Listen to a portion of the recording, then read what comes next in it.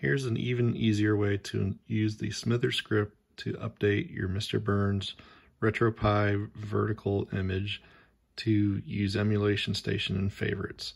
I'm going to be using the updated version of the Smithers script, version 1.4, and I'm starting with a fresh brand new flashed SD card of the Mr. Burns image.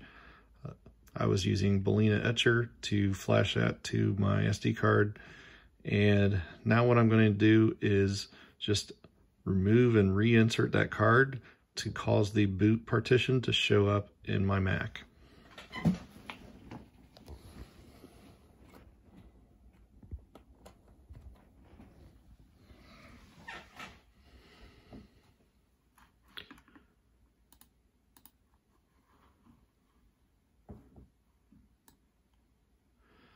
So now you see down here, there's a new location called boot.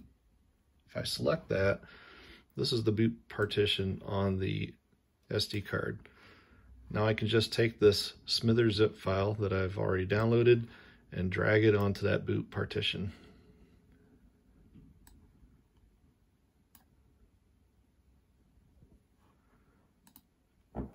And it shouldn't take too long because it's only 2 megs. And once it's here, you can go ahead and just double click on it and go ahead and extract it now. And then all those files will be already extracted, ready to go. Now we can just switch over to the Raspberry Pi and use a keyboard for all the remaining steps. Just hit the eject button here on the SD card to unmount it, and we'll move over. Okay, I just put the SD card in my Raspberry Pi and booted it up for the first time with the Mr. Burns image. You'll notice that the screen is upside down. If you have a regular vertical screen Raspberry Pi, it'll look like this on your system the first time you use Mr. Burns. Some people like to flip the monitor around rather than mess with the software, but you actually don't need to do that if you're using the Smithers script. Just leave it upside down like that. Now we just have to map the controls.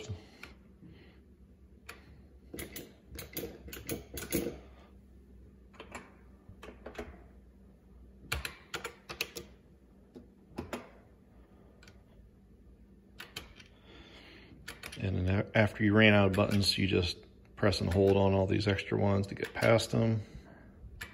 We're not going to need them.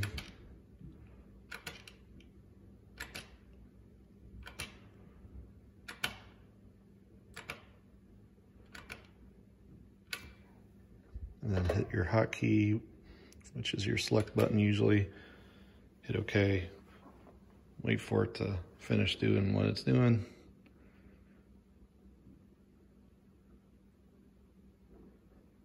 All right, so now it looks sideways in Emulation Station, and that's pretty normal. Now we need to exit out of Emulation Station and go to the command prompt and use the keyboard. So hit the button you configured for start to bring up the main menu, scroll down to quit, and just quit Emulation Station. Now from the command line, we're going to use a keyboard. So if you don't have a keyboard plugged in yet, plug one into one of the spare USB ports on your Raspberry Pi. Now the screen's still sideways, so you're going to have to tilt your head sideways a little bit as you're doing things if you want to see it well. But we're just going to type cd/boot.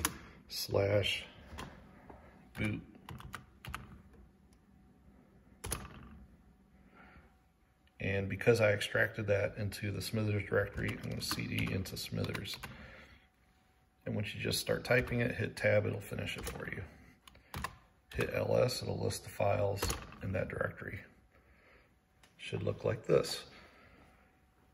Now the next step is we just need to make that script executable as a super user, so we have to use the command sudo to work as a super user. Because the boot partition, you have to be a super user to do things on it.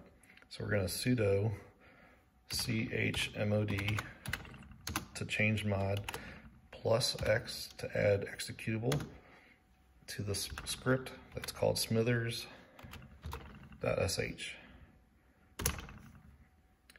Now just type sudo /.smithers. Again, you can just start typing it, hit tab, it'll finish it for you. This is all you have to do. Hit enter. You'll see some messages up on the screen. Don't worry about if it says it can't find something.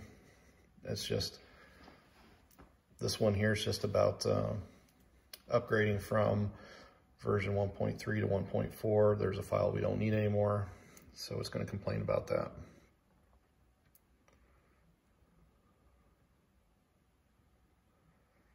It's just renaming files, moving things around, and then it's going to reboot when it's done.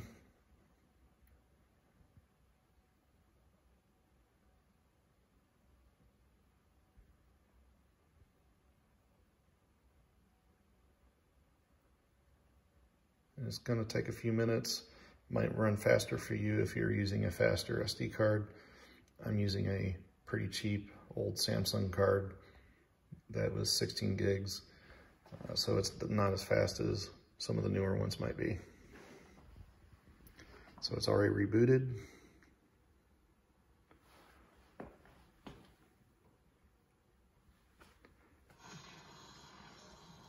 You see the new splash video. It's not using the upside down one anymore, and the text is now no longer sideways.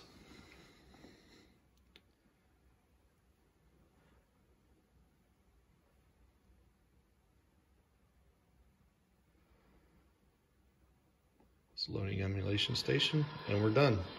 That's it. Don't need the keyboard anymore. You can put it off to the side.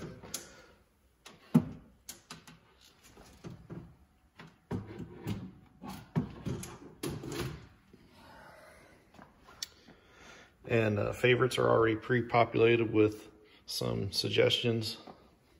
You don't necessarily have to stick with those if you don't want to. When you're in your favorites, if you see something you don't want, just hit the button that you configured to Y. It'll remove it from the favorites. You want to add something to the favorites, just go to arcade, select a game you want to add, and you can add it to favorites with that same button. You can hit the select button here as well to help you jump to a letter. So let's say you wanted to see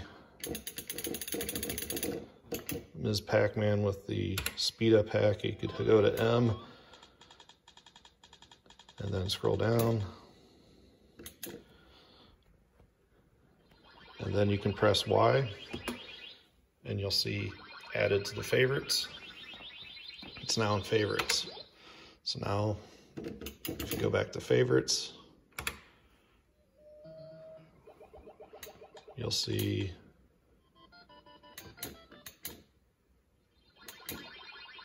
it didn't show the speed up pack name there, but it is the speed up pack version. You can see there's two different marquees showing, and you can hit A to launch it.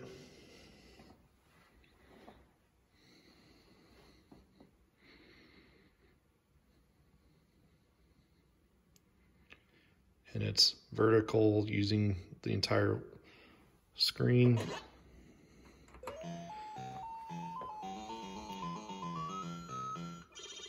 And this is much faster than normal Ms. Pac-Man. This is using the Final Bird Alpha emulator rather than MAME. So this helps show that the fix works for both MAME and other emulators. Kind of hard to do while holding a phone to record. And to exit, hit your start and select at the same time, back out. The favorites save when you exit emulation station. So if you modified the favorites, hit start to pull up the, player one start, select, shows the main menu, go to quit,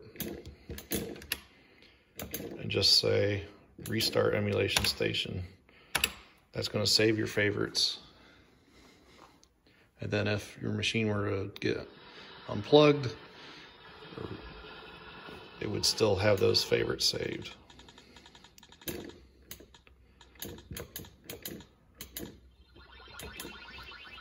And that's all there is to it. You want the regular Ms. Pac-Man, select the other ROM.